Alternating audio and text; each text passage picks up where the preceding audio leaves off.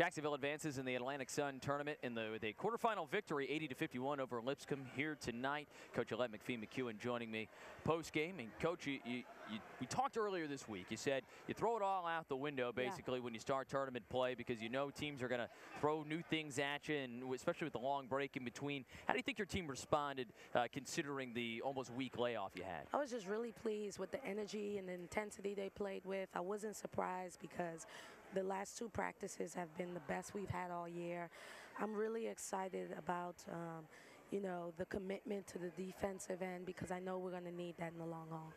Feels like any given night, any one of your players can kind of step up and give you both defensive plays and offensive plays. Today, Brandy Bowie, 20 points, 1 rebound away from a double-double out of 5 assists. And let's not forget about Kimberly Dawkins, who had a tremendous game, especially in that first half. Doesn't normally look to score, but she puts in 11, grabs 7 boards, career-high 5 blocks as well. Yeah, I'm just excited about Kim. We really challenged her this last week. She had some games where we didn't feel like she played up to the level of her greatness, and so I'm proud of her for stepping up to the challenge. Kayla with 8 points, 10 rebounds. And a hard-earned 8 points. Yeah, Brandy. I mean, the whole team just really came out and played with a lot of energy.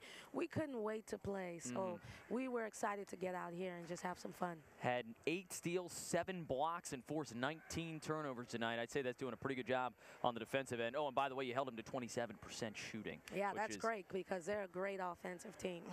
So, looking ahead, USC Upstate comes into Swisher Gym on Wednesday night at 7 o'clock. What are you going to be working on with your team getting ready for that one? Defending, and playing at a high level.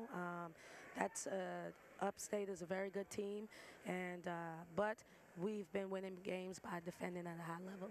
All right, going to try and bring that same defensive intensity back into this gym on Wednesday night and look for that first Atlantic Sun semifinal win coming up under head coach Yolett McPhee-McCuin. 80-51 victors tonight are the Dolphins. Thank you, sir.